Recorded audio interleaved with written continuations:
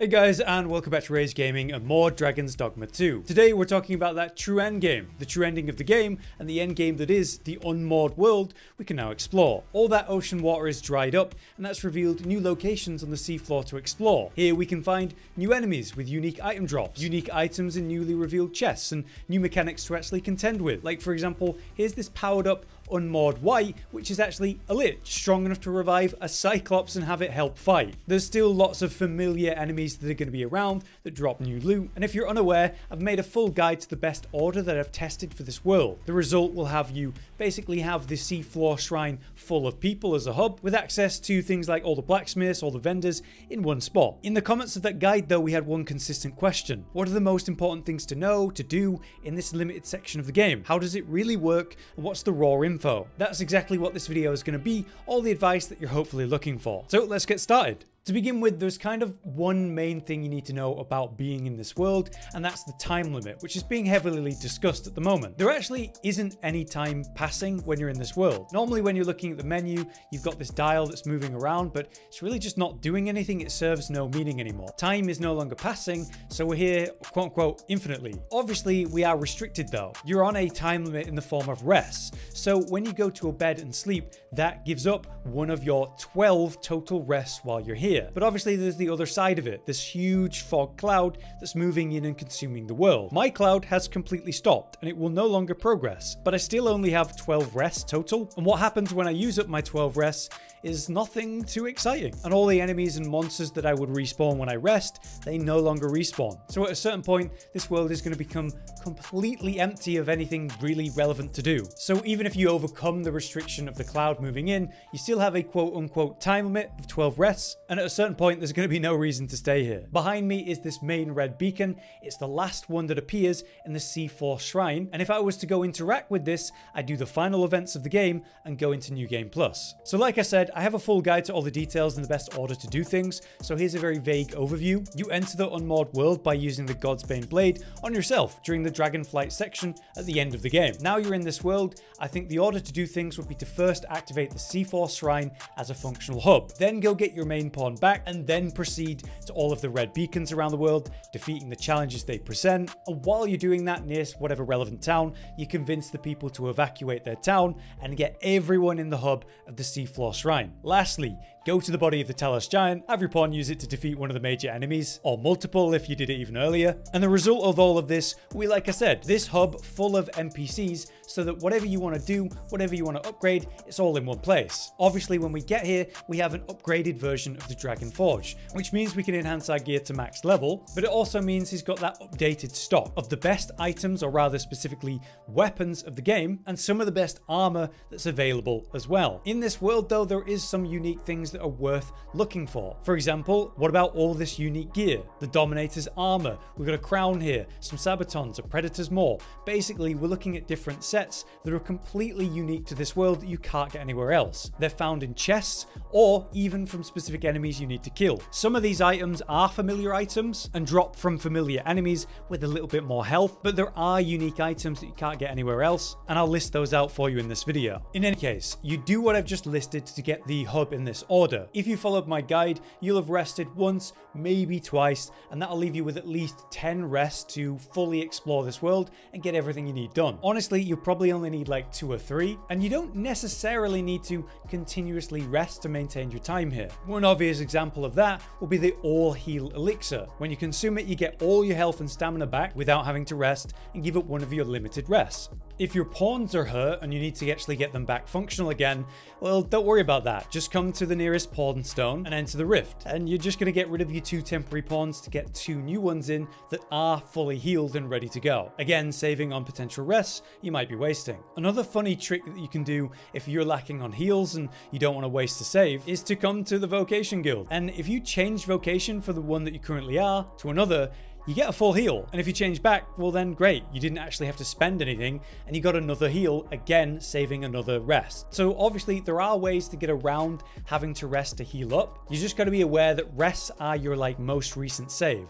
So if you do a load of stuff and then die and you don't have a wake stone on hand to heal with and revive with, you'll go back to the last time you rested, and that could be a while ago if you are using these tips. So just be aware of that. Next, let's talk about crystals, because from what I've shown you with the new Dragonforge, obviously you'll need a little bit of them to get the final enhancement, but the main thing is to buy the best weapons in the game, which are 110 of these crystals each, and then you've got the armor, which is 20 for the head, 70 for the actual chest, and another 30 for the legs. Just for one vocation, one set, that's 120 of these crystals alone. And maybe you play multiple vocations, maybe you want to get a load of these unlocked. Well, just as normal, you're going to be hunting drakes to get crystals. Maybe you followed my recent guide about this and have a nice pile as you entered this place, but there are going to be drakes and even more crystals available in this world. While you're doing the main story, you're going to get a load of them, more than enough to buy at least one weapon and a full set, and a little bit extra. If you're going to hunt, say, the lesser dragons around the world, and also say some of the drakes that are lying around, I would recommend that you run a thief, whether you're playing the thief or have one in the party, or even running multiple. They come with this passive core skill called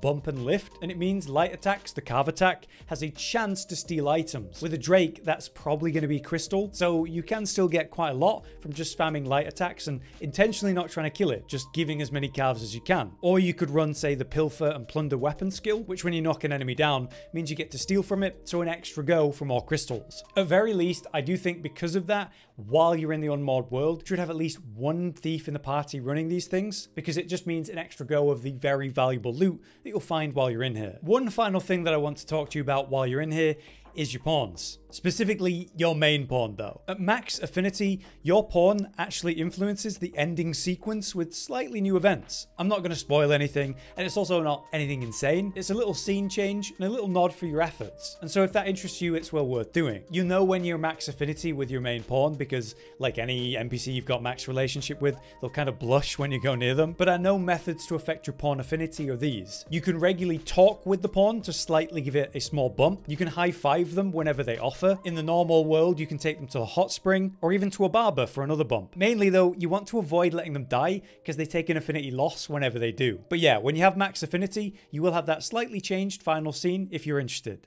Okay, so now the unique endgame equipment we should talk about. Like I said, there's 10 specific ones that you can get that I've found throughout the world, and there's even more that you can get from some certain enemies, which aren't entirely unique pieces of gear. Let's go through the 10 unique ones first that you're not going to be able to find elsewhere. And I'll batch them in the region they're found for ease of use. Okay, as I just said, we're going to start with the Vermund region. I guess this is because it's pretty much the biggest region that most of them are here. The first one we have is actually right next to Vernworth. There's this area here where all the water's dried up. You can come down to the west side where the docks are as the easiest way to get down here. And just north of it is where we're going to be going. So here's the docks behind me, the bridge, the aqueduct. Just ahead of me, we can see something moving around. It's a Gore Chimera. And with that, we should have finished this off. There we go. Easy peasy. There's the Dominator armor, Ring of Aggression, Stoutness Extract. As you can see, it had it on it. And with that, we have the Dominator's armor, so let's go to the next location. Next up then, we have the Summoner's Crown, which we can get in pretty much the same area. Again, next to Vernworth, again at the docks at the northwest, you can get down to what was like the river area. This time we're going to go south and around. We can get on this path, come to the Southern Ruins, which is kind of one of the main boss fights, and you'll find a beacon here if you haven't actually defeated that yet. There's also some loot just beyond that, so let's head around there and go to it. So now we're over in those ruins where that boss fight or beacon takes place, and you can see there's this path here that heads southeast. That's where we need to go, through this gap in the wall. And yeah, just like that, hidden in this little alcove right by where you fight the beacon is a chest, and within is the Summoner's Crown. Absolutely something you can miss when you come over here, but there's another item. Okay, so next we've got the Conqueror Sabatons. Northwest along this main road, we have this kind of lake or pond that used to exist here. So naturally, now the water's gone, that's gone. So if we approach that pond or whatever, you can see we can go down into it. And what will be revealed down here is this little tomb entrance, like a structure that used to exist here a long time ago. Just passing down the kind of main stairs that lead you down and down, you'll eventually meet some skeletons that attack you, but more importantly, there's going to be this chest, which has the Sabatons within it. So not too bad to get, but obviously there is a very strong enemy down here if you want to defeat it. Fell Lord parts are well worth getting, so if you've got something related to upgrading, I think it's worth staying and killing it. But just so you can get get a look at them, here are the Conqueror's Sabatons and their base stats. Right, our next item then is Predator's Maw, which is found just northwest of where we just were, just below, say, the elf village of Sacred Arbor. Down where this river used to run, you can come down to this kind of mountain ruins area and go down there. So right where this used to be water, there's a chest there, for example. Let's just clear out the enemies. And inside this chest, we have our nice item of Predator's Maw. So nothing too intense to fight, you just actually have to come here. And like I say, it's right by my marker on the east side of that wall, where those ruins would, say, turn into a waterfall and go down a river. Here are the stats of Predator's Maw. Okay, so our next item is the Agamemnium Gallia, which, as you can see, is just east of the checkpoint rest town. It's kind of a river that runs under the bridge of the town. And if we follow that to the east here, we have this clear lack of water, and at the tip of it is where you're going to find the chest with the actual helm inside. In any case, once I'm here, you can very clearly see that there's kind of a cave entrance here, and that has the chest, and inside the chest is the helm, and here's a look at it if you want to see the starting stats. Okay, so our next item is actually just to the south, almost as if we're going to go to Back Batal. This whole lake that previously was filled with water is obviously empty, and now down here, roughly near this marker anyway, there's going to be an enemy and a chest. The best way to get there, I found, is to come through the cavern that would previously take us south, but towards the end of it, you actually come out to this kind of balcony and make your way down. So just enter the cave and just kind of go straight through, ignore the enemies, get to the other end. And as you pass through the cave, you'll come to this kind of balcony area where we can see what I'm talking about, where all that used to be water. Now we can just kind of work our way down to where we need to go. As you can see, when we get to the bottom, we start kind of facing south, and there's a drake waiting for us. You can just run up and loot the chest that's hiding behind it to get the greaves, but they're well worth killing, so I'm going to do that. And with that, we got the drake, and now we should have some interesting loot. We've got 2 dragon scales, a wake stone, fairy stone, so you basically got enhanced loot like all the enemies of this world compared to the normal ones. But like I said, the thing we're actually here for is the chest, which has the greaves inside. And here's a little look at the stats of the greaves if you are interested. So for our last item that we're actually going to get in the Vermund region, you can see them actually over by the Nameless village now. On the east side, it's pretty much the only item over here. And that makes sense because, yeah, at the start, Melve is pretty much consumed. Down in the kind of surrounding moat or river that just goes around the town. There's a little road here that leads to the back, which seems to be a nice little entrance that we can get down to. And you can see there's just a chest waiting down at the bottom for me. And in this chest, we have the Hood of Darkness, our first piece that I can actually wear from this set. Here are the stats completely unupgraded, which is pretty impressive to say it's not that far behind a fully upgraded endgame item. Okay, so next up we have the Promethean Hood, which is actually finally in a different region. It's in the Batali Desert. And on the west side you have this long river that's running down, and in the center here, just below this kind of wood forest section, there is going to be this item that's going to be the Hood. There are a few ways to get down there. I like this western route that leads onto the river, and then you can just casually walk in without having to drop from any high point. And as we make our way down, we're going to encounter, there it is, the Fell Lord standing right by the chest with the item in it, and I can just sneak in and grab the chest, and there it is, the Hood, and there's the item. You don't actually have to fight the Fell Lord. Here are the stats of the Hood though, if you are interested. Okay, for the final 2 items, we have the Assassin's Breeches, and we have the Monarch's Crown, and I've got 2 markers here to show you where they are. They are right next to our new port crystal, Agamemnon Volcanic Island, that actually begins to exist once we reach the Unmoored World. Right next to where we actually spawn when we teleport to this is the item. It's in a chest just below us, down below these rocks. So we just make our way down, and somewhere around here should be a chest. There it is, just under the kind of main pillar section. Just like that, there's the Monarch Crown. Very easy to pick up compared to some of these. So for the last item then, we have the Assassin's Breeches. Pretty much near this mark. It's that main bridge that was destroyed by the Talos as it was passing through this area, but now with all the water gone, we can see down below. Just ahead of us is this kind of rocky landscape, and the chest and the loot is just over there. It's tucked away in a pretty hidden place. As you come here, just look towards the kind of northern side, this wall, and walk along it.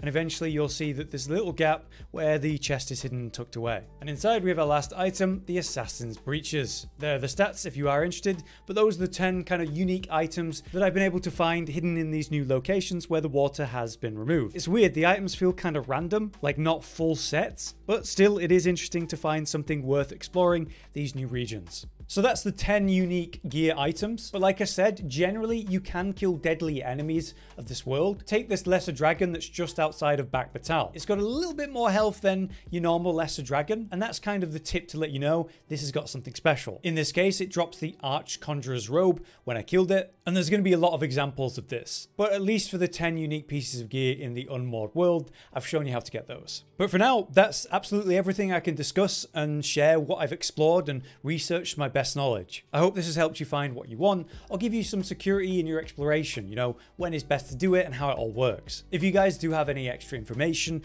or tips, then do drop it in the comments. But for now, I've been Hollow, you've been you, thanks for watching.